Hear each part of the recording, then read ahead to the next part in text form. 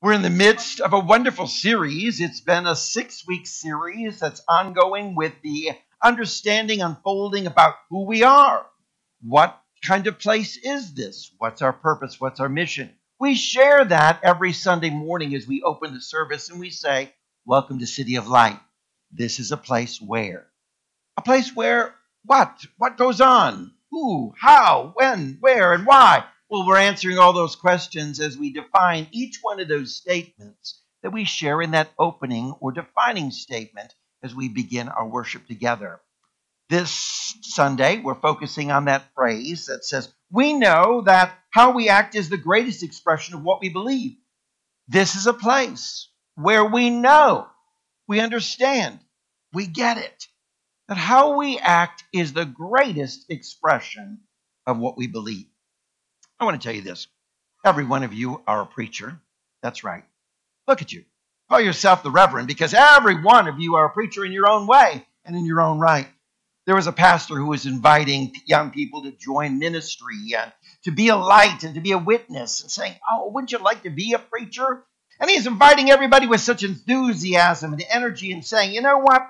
You need to join the army of the Lord." And one young man jumped up and said, "Pastor, I'm already in the army of the Lord." And the pastor looked a little confused and said, "Well, how come I don't see you except Christmas and Easter?"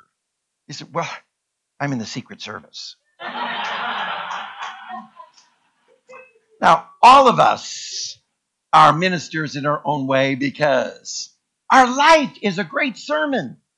Our life speaks volumes. Our life teaches the world that which we truly believe. How we live, how we act, what we say, what we think, what we do is the greatest expression of our beliefs, that which we hold dear within our own hearts and our lives. So we see that life is a great message. It speaks in great volumes to us. Yet today in our world we find many people who speak one way and do another. We find a world of great hypocrisy. And unfortunately, because of that, many people are saying, "I'm not cut out for church. I'm not into this. I don't really believe it. I don't really find that this is a place for me," because what I see is a lot of hypocrisy. People saying, "I love this, or I do this, or I believe this, but I don't do that, and I don't love this, and I don't believe that." You see, there's that conflict that says, they may say, we operate in love. We share love with one another. And yet there's so much division and decision about who's included and who's not. Who's welcome for communion, who's not. Who's welcome to come to church and who's invited to be part of the family of God or the great community. We find that there's that kind of hypocrisy, but yet one of the beautiful things about the hypocrisy that we're seeing is, well, it shines a great light on true intention. It speaks volumes. Whereas someone says, "This is what I believe, but I don't really do it, act it out, or express it," then that hypocrisy shows with a bright light. I guess you don't really believe it. I guess it's not really one of the values that you hold dear to your heart and your life. So as we live in this world, we find that hypocrisy is constantly reflecting back to us. What's the true intention of those who around us who say, "I believe in this, I profess this, I want this, I teach this, I demonstrate this in my heart and life," and yet they don't really hold it dear to their hearts and lives because we don't see the fruit, even though they may speak of it. We don't see the evidence of the expressions. You see, our action is the expression of our belief. And every belief wants to be expressed. Every belief that you hold dear wants to be revealed, wants to be put into action. You see, every belief is like this wonderful vibrational living that we experience in our life. Your life, your thoughts, your essence is full of vibration. It's vibrating right now. It's sending out frequencies. Science tells us that, yes, we could demonstrate the vibrational level as we come near the body. We could feel the vibrations, not only of the breathing process, but the energy that comes out of every body. How many of you ever felt someone come near to you and you felt their energy field, their vibrational field around you? You've experienced it, so you know this to be true, that your vibration is your personal energy or your personal frequency. It's the culmination of every thought and every action you've ever performed. It creates this vibration. For some, there's a high vibration of love. And that vibrating at this high frequency sends out wonderful essence that we interact with, and we're drawn to that love that's coming and expressed from one another. Some others, there's a vibrational level that's lower frequency, that of fear, worry, stress, and that vibrates at a much lower level. And so we kind of feel like, well, wait a minute, we don't want to be near that. We're not drawn to it as much as we may feel the vibration of love within us.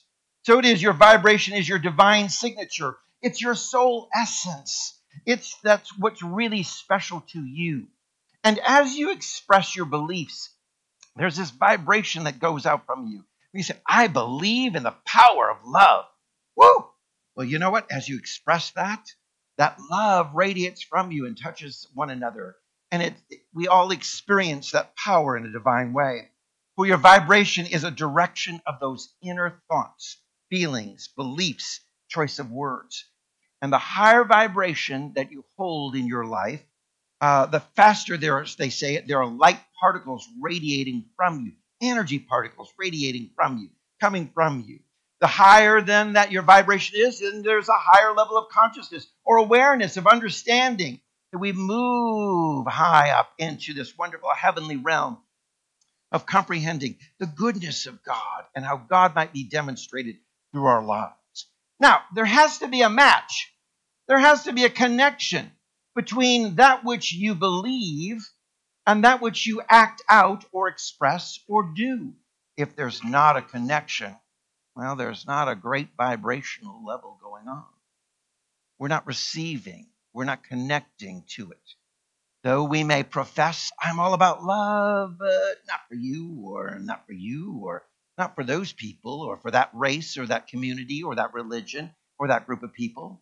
We may talk all this goodness of love, but oh my Lord, and then we post on Facebook something that's so hateful about someone who is not like us. Then we look and say, well, wait a minute, what's our belief? Do you really believe it? Because what you're expressing doesn't align. There's not a match. There's not a connection there. And too often in our world today, people are looking to say, I want to see someone who believes something and they live it. They express it. They show it. For this is a place where we know and we understand that the greatest expression of what we believe is how we live on a day-to-day basis. And that's our operation. That's our calling.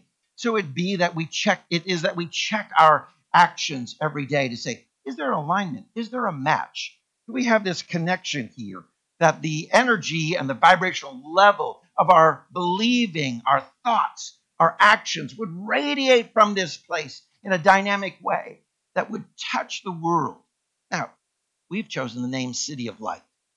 A lot of people confused. Wait a minute, City of Light, are you selling light bulbs here? One man stopped by and inquired, wanted to know if this was a light bulb store. And I said, no. City of Light, you've given me the wonderful opportunity to explain. You see, we've had a vision here of being a community that comes together. We thought the best way to describe this metropolitan community that we founded would be to describe it as a city. For a city has all kinds of activities coming and going, all kinds of exchange, cultural ideas, education, and commerce, all going on in a sense that there's this wonderful exchange of community coming together. We see ourselves as a city, a hub of this wonderful light. Not the light bulb, but the light of enlightenment. Light is truth. Light is understanding. Light is God. Oh, we love it when we have these wonderful aha light experiences when the darkness dissipates and all of a sudden all we see is the wonderful understanding, the truth, the light of God revealed. That's what we've chosen as a name, to be a city, a hub, a connection, a community full of light that demonstrates and shines brightly, that operates in this higher vibrational mode or higher vibrational frequency. I have to say that one of the nice things that people often say as they walk into this building is, I love the energy here. I love the energy here. Like, oh, wow. Okay. Like, I'm glad that you're sensitive and you're wearing it, that you're feeling this energy of love, peace, joy, connection, spiritual desire for growth and development and enlightenment. I love that you're engaging in that and you're feeling a vibrational level that matches what we believe and how we act. That's what creates this wonderful demonstration. For the energy of believing is truly strong when there is a conviction about it. A conviction. How many of you know what a conviction is? We kind of toss that word out quite often. Sometimes we don't quite get it.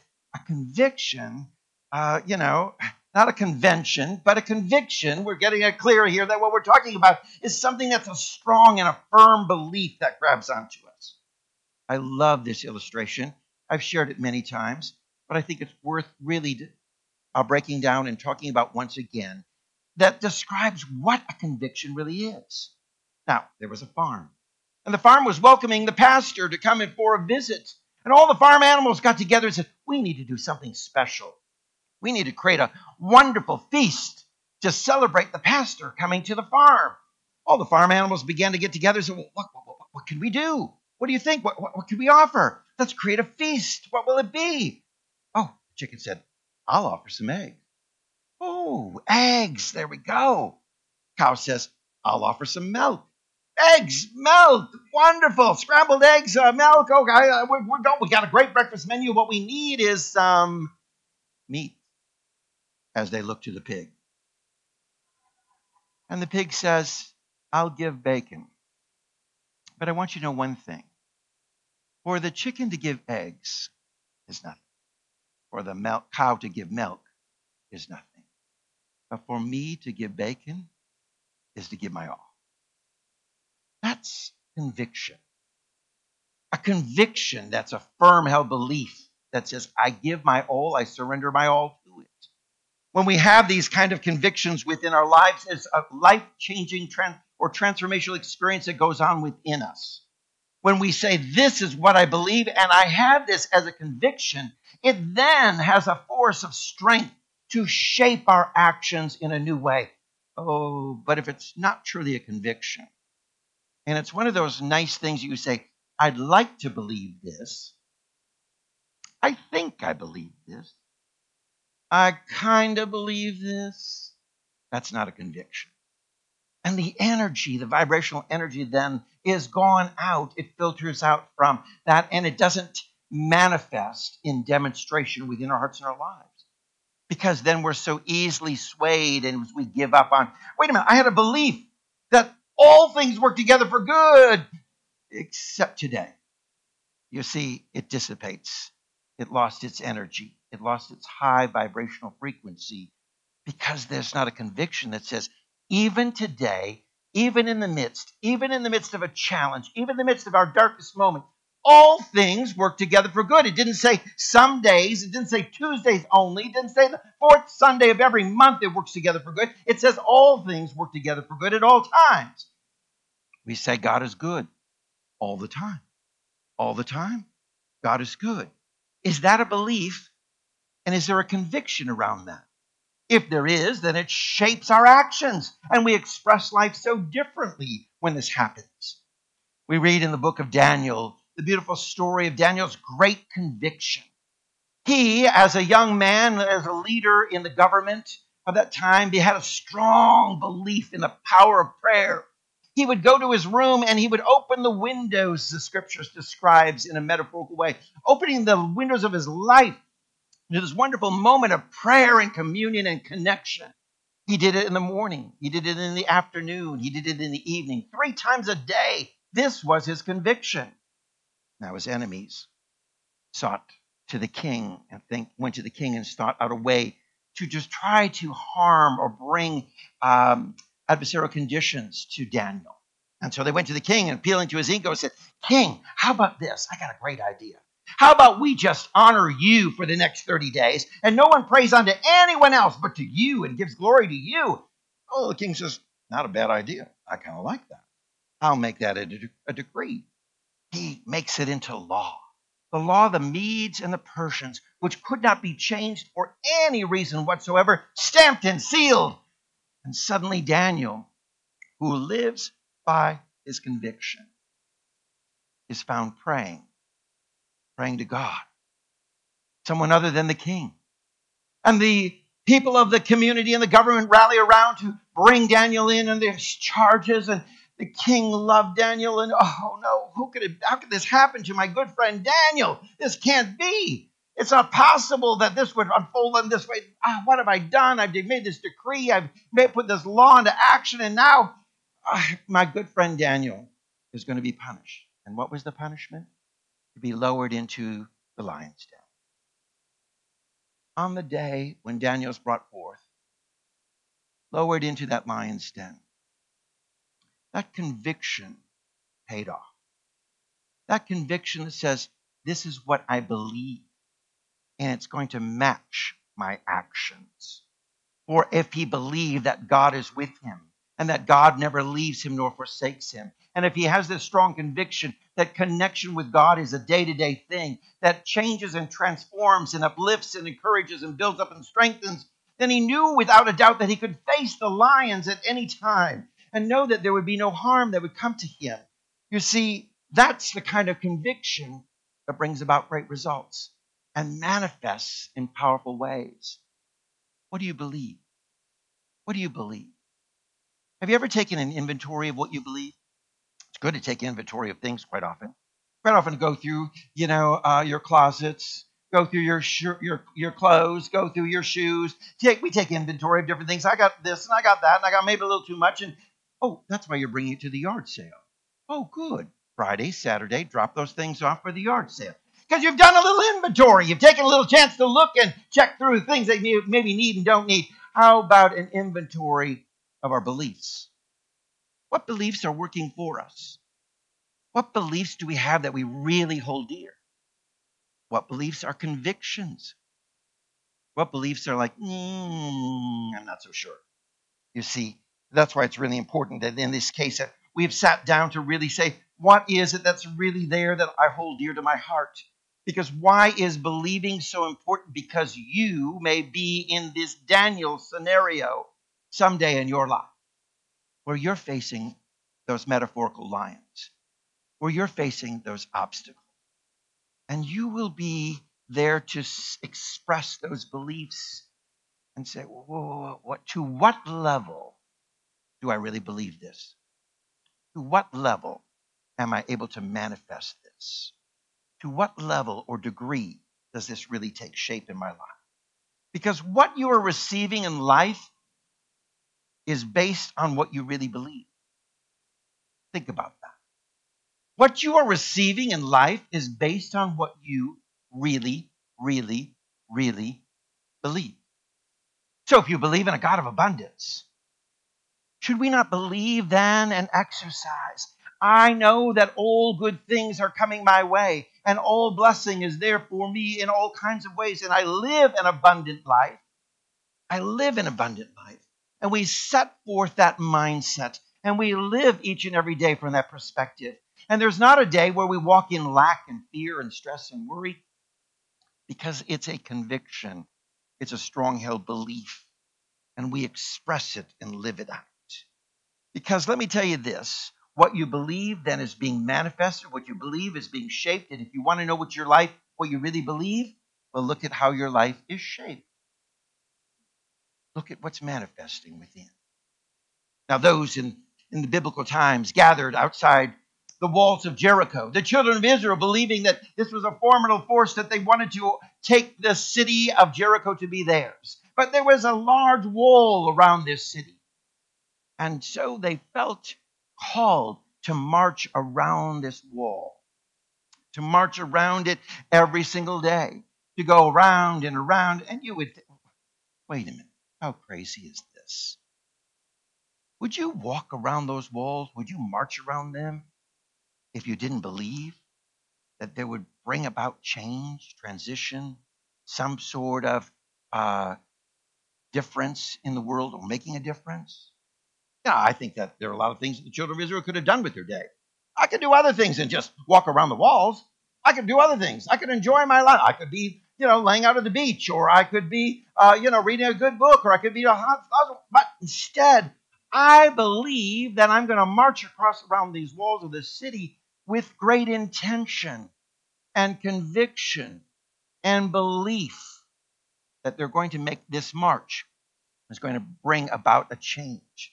And so we read within the scriptures that as they marched around on that final day, they shouted out in victory and the walls fell down.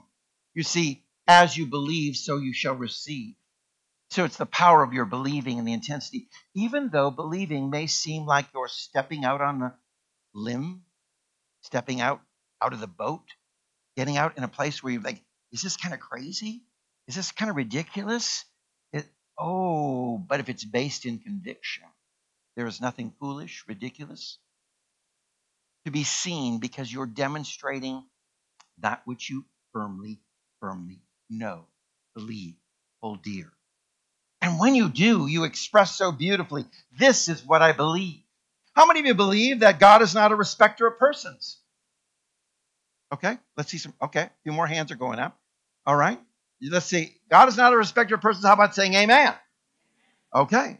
How many of you believe that it's God's desire for our highest and best? Say amen. So how many of you believe that it's God's desire for the highest and best for even our enemies? Say amen. Even for those who oppose us, say amen. Even those who may be aliens or seem to be as different than us, or those who may be seen as outcasts, is God always there for them, wanting their best? Oh, yes. Now, if we believe that, then isn't that how we would live? That we would welcome everyone with this heart of grace that says, if I believe that God is not a respecter of persons and God loves me just the same as God loves you, then how should I treat you? Oh, I already know. I would treat you the way I want to be treated.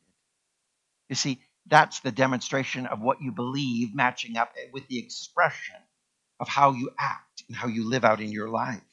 So we see here that there are limiting beliefs also in our lives that maybe we need to think about letting go. Some limiting beliefs. So as we take an inventory, there may be some beliefs that say, you know what, I don't know if I really believe this anymore, or I don't know that this really works for me, or I don't really know that this is of value for me in my life. Because what I want to see are fruits. I want to see the manifestations. So what I believe, I really want to put high energy into it. I want to put that high frequency. I want to make sure that it's truly on the level of a conviction for my life so that there is something bringing forth fruit. It's manifesting within our life. Where the fruit is the expression or manifestation of what we believe. And so it's really important that we are there to be people who are living at a high level or intensity, vibrational level of believing and putting it into practice at all times. The Bible is so full of stories for us that speak to us, that teach us. But really, there are stories. There's your stories and my story. We just have to change the names. Let's go to the story of David facing Goliath. We find this beautiful story in 1 Samuel 17 when David says to the Philistines who have been taunting him, and he's coming out with just his slingshot and just some stones in his hand. Now, here's a young boy to be the representative of the children of Israel in this battle, to go up against a big giant, a Goliath in this world. Well, Goliath thinks, well, Israel, wouldn't you want to send your strongest man? Not a boy? Really? Okay, so he's taunting David and calling him to be this simple child. And David said to the Philistine, you come to me with a sword and a spear and with a javelin. But I come to you in the name of the Lord of hosts, the God of the armies of Israel, whom you have defied. This day the Lord will deliver you into my hand, and I will strike you down. Woo! I love that conviction. Woo! This day, right here, right now. It's going to happen in this moment. Oh, that's a conviction. And that's a powerful belief expressed. And that's the story of your life and my life when we wake up in the morning and we say, this day I will strike out obstacles. This day I will overcome. This is the day the Lord hath made. I will rejoice and be glad. Exactly. That's what we're looking for. That wonderful belief, that conviction that is being expressed the moment before those feet hit the ground and you've hit the bed, the floor out of the bed, and you just say, you know what? This is the day. This day I will be the one who delivers, the one who overcomes. I will be the one who is the great revelation of the divine. Then David says, I will strike you down that all the assembly may know. Ooh, this is the greatest expression of what I believe. That the Lord saves not with sword and spear, not by might, not by power, but by the Spirit. This is how God is at work. Now that's a conviction. When you could say, I can face these Goliaths, these giants, I can face these obstacles in my life with such belief, such conviction, that I know that I'm demonstrating it's not going to be by power. It's not going to be this by some sort of might or some physical element, but it's going to be by the Spirit of God working in, through me, around me, and for me. And I know that's exactly how this day is going to manifest. So when we look at our beliefs and we say, well, I'm not sure which beliefs I really hold dear to my heart or really want to practice, or really, it's good to do this little inventory. Because one of the greatest things you can do is be honest about one of the things you believe. Be really honest. That's the beginning. Have some integrity. It's okay to say, I don't believe. Because it's far better in the world for you to say, I don't believe this, than to say, I believe it, but I don't practice it. I believe it, but I don't put it into action. I believe it, but I would never do it. I believe it, but it's not going to work for me. I would rather you, and I believe all the world around us, would say, let's have a little integrity here. Let's just say, you know what? I'm at this place where I don't know if I believe that. And that's a great place to begin, to have the integrity to ask why, and to begin to search and say, why don't I believe this? In our world today, we have so much division and racism, so much separation and viewpoints. And yet we are one of these proclaiming to say we are this Christian nation. Wow. You see how the rest of the world looks at us and say, okay, you're a Christian. And what do we know? Oh, they'll know you're Christians by your walls, by your division, by your attacks on one another, by the ways that you withhold, the ways that you do not care or welcome one another in human rights and equality. Wow. Wow. And you proclaim you're the Christian nation. Really? Okay. Gandhi offered that wonderful quote and he said, you know what? I love Christianity and I would be a Christian if it wasn't for Christians. And how true it is that we have not expressed truly, because when we ask, why don't we express, why don't we live out the things that we say we believe? It's because Jeremiah 12:2 says it clearly. You have planted them, those beliefs, and they have taken root. They grow and bear fruit. You are always on their lips, but far from their hearts. It's saying you may speak it, but it's far from your heart. It's not in you. You don't feel it. You don't identify with it. That's why we don't believe it. We say God is love. Oh, but not for me. You've got to feel that, not just know it. We say God is providing and abundant. You have to feel that and not just say it. It can't be just with lips. It has to be with heart. It has to be intellect expressed, yes, but it has to be intellect felt, a knowing within us.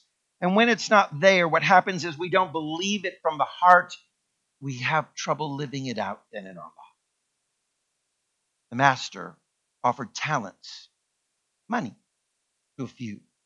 The Bible story tells us of the master giving out talents to one, talents to another, talents to another. The first one, I don't believe that the master really is kind and generous and good. I'm afraid he's going to punish me, so I'm going to bury my talents. The next two begin to invest at different levels, and blessings happen there. What's the difference? And what's that story? And how does it mean for us? And how is it our story? It's very simply, if you don't believe from your heart that the divine providence of God is at work within you, for you, and through you, you're going to bury whatever you have. You're going to hold on to it. You're going to hoard it. You're going to dig a hole and say, I got to keep it safe. I'm going to not release it and let it go and let it flow and flourish and work through my life. But those who have taken this truth as a belief and a conviction within their life say, no, I'm going to take everything that God has invested in me and invested in others and share and see it multiplied and see it grow and see it manifest in beautiful ways, because this is what I believe, not just here, not here, but here. I believe it with all my heart. So if you believed it to be true, it is. And if it's not so, then you must not really believe it. That's the simple message. So it begins to come to us to say, we got to do some evaluation. If I believe it, the great strength of believing is then to practice it, to test it. Here's what I want to inspire you to do is to say, if this is a place where the greatest expression of what we believe is how we act, how we live, what we say, what we do, our very actions, and then practice it. I invite you today to practice facing your Goliath. Stand up to your Goliath and say, this is the day that I overcome. I want you to practice walking out on water, not on the swimming pool, not on Lake Lanier. I'm talking about walking on the waters of life. Practice stepping out above all the chaotic thoughts of this world that would be waves that would toss and fro to and fro, but to step out, practice it, say, this I believe. I invite you to get out of the boat like Peter did. I invite you to step out of that ark of safety, that boat that may be there, to say, I've been staying in here far too long. I need to test what I believe. I need to practice what I believe. Today, I'm going to get out of my boat. Today, I'm going to walk on some water. Today, I'm going to face my Goliath. Today, I'm going to break loaves and fishes and feed 5,000. What? How am I going to do that?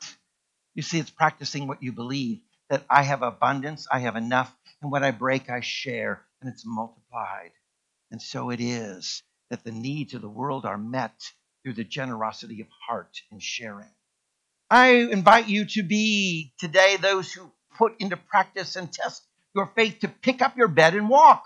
The Bible stories over and over again are speaking to us to say, if you really believe this, then demonstrate it, then express it, then show the world. How about we all pick up our bed and start walking and leave behind our excuses and our lame ideas that say, well, I could, but no one's there to help me, and it's your fault that I'm lame in the first place. And you don't realize the troubles I've gone through and how difficult it is for my life. But oh no, pick up your bed and walk, because you believe and you want to express it and practice it and demonstrate it. And I know you're going to love this one. How about we turn some water into wine? That's right. Actually do this, where we transform that which we believe to be lack and doubt and manifest it instead in ways that now it becomes abundance and blessing.